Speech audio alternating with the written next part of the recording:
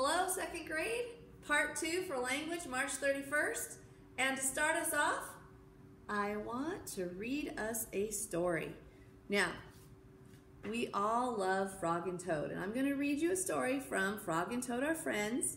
Yes, you've probably heard it or read it before, but I want to read you one that fits with our language lesson today.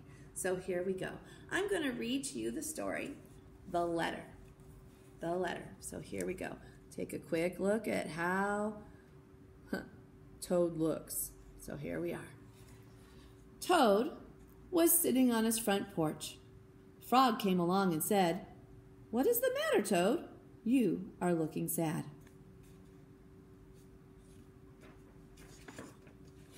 Here we go. "Yes," said Toad, "this is my sad time of day. It is the time when I wait for the mail to come. It always makes me very unhappy." "Why is that?" asked Frog. "Because I never get any mail," said Toad. "Not ever?" asked Frog. "No, never," said Toad. "No one has ever sent me a letter. Every day my mailbox is empty. That is why waiting for the mail is a sad time for me." Frog and Toad sat on the porch, feeling sad together. And here is his mailbox.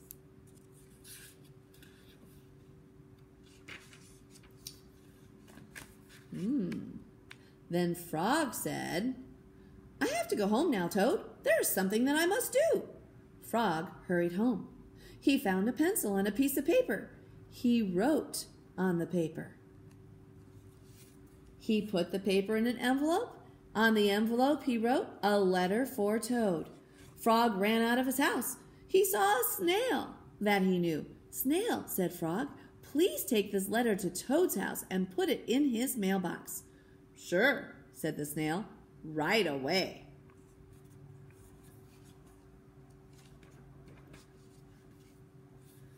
Then Frog ran back to Toad's house. Toad was in bed taking a nap. "Toad," said Frog, "I think you should get up and wait for the mail some more." "No," said Toad, "I am tired of waiting for the mail." Frog looked out of the window at Toad's mailbox. The snail was not there yet.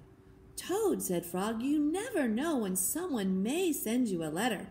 "No, no," said Toad, "I do not think anyone will ever send me a letter."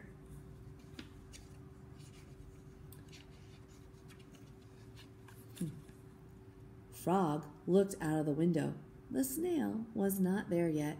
"But Toad," said Frog, "someone may send you a letter today." "Don't be silly," said Toad. "No one has ever sent me a letter before, and no one will send me a letter today." Frog looked out of the window. The snail was still not there. "Frog, why do you keep looking out of the window?" asked Toad. "Because now I am waiting for the mail," said Frog. "But there will not be any," said Toad. "Oh, yes, there will," said Frog, "because I have sent you a letter." "You have?" said Toad. "What did you write in the letter?" Frog said, "I wrote, 'Dear Toad, I am glad that you are my best friend. Your best friend, Frog.'"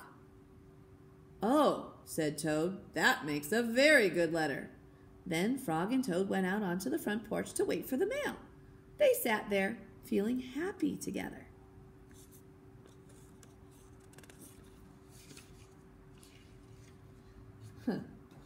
Frog and Toad waited a long time. 4 days later, the snail got to Toad's house and gave him the letter from Frog. Toad was very pleased to have it. Wasn't Frog a good friend to Toad, sending him mail? That was really sweet. So Frog sent Toad what we call a friendly letter. And guess what? Second grade, you've got mail. Oh, maybe you've received a friendly letter. Let's see. Here we go. Oh, there's a thanks in there. here we go. Dear second grade students, we are proud of all the hard work you are doing at home. Thank you for always doing your best. Know that we love you and miss you. Keep your eyes focused on Jesus. He is your help. Love, hugs, and prayers, Miss Seha and Mrs. Hobbs. Hey, look, second graders. You just got a friendly letter from your teachers. Woohoo! And so now I want you to go find your friendly letter paper, which is Skills Practice, page 81, so we can take a look at what's on here. You need a pencil, eraser, and this paper. Go find it. If you need to press pause, go press pause.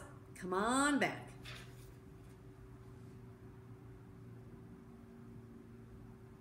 All right. So, if you take a look at this paper, there's a title, capitals and commas and letter, greetings and closing, and a really big focus box. Now remember, Frog sent a friendly letter to Toad, and then Miss Seha and Mrs. Hobbs sent a friendly letter to you. We're going to be looking at the greetings and closings of a friendly letter. So, here we go. The beginning of a friendly letter is called the greeting or salutation. Salutation is a big word, but it basically means greeting. It's how we open the letter. The first word begins with a capital letter. A comma is written after the name in the greeting. So you have the first word, which is like your greeting word with the person's name. In this case, it's a capital D for deer, capital F for frog, comma. Oh, Toad is writing to Frog now. So dear Frog, comma. That is called the greeting or the salutation. Then we have the end of a friendly letter. It's called the closing. The first word begins with a capital. A comma is written after the closing, and then your name is written under the closing because you wrote the letter. In this case, Toad is writing the letter. So it's capital L for love, comma, capital T for Toad. Now, just a quick note, when we're writing a sentence, like, I love my mom and dad, because it's in a sentence, you don't capitalize the word love. But when it's in the closing of a letter, a friendly letter, you would capitalize the word love. So love, comma, Toad underneath. So that is our focus box. You can look back at it later for what to do. But right now I want you to go ahead and take a look at your practice. It says write commas in the list of possible greetings and closings for a friendly letter. So this is where you need your pencil, and really they helped you out. All you have to do is put the commas in. We're going to put the commas in and then we're going to talk about it. Okay, so first of all, dear Oscar, comma, oops, there we go, respectfully, comma, Oliver, or best wishes, comma, Nola, my dear Nina, comma. So all of these are either greetings or closings, and we want to take a look at that. So now I want you to do something different. I want you to circle the G in greetings and circle the C in closings. Now, we're going to label each one of these, whether it's a G for greeting or a C for closing. So if I said, Dear Oscar, capital D, capital O, comma, Dear Oscar, is that a greeting or is that a closing? Oops, technical difficulties. So let me just go ahead and switch real fast. We're going to erase and we're going to switch. Here we go. So your number one says, Dear Oscar, comma. Okay? Now, is that a greeting or a closing? If you said greeting, you're correct. Put a G there. Okay? Number two says, respectfully,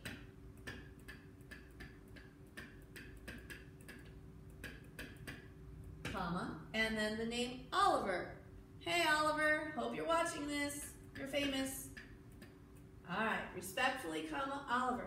Would this be a greeting or a closing? If you said closing, you are correct. Put a C there. It's a closing. Notice a capital R, comma, and then the name is underneath with an O. Great name. All right. Then we want to take a look at number three.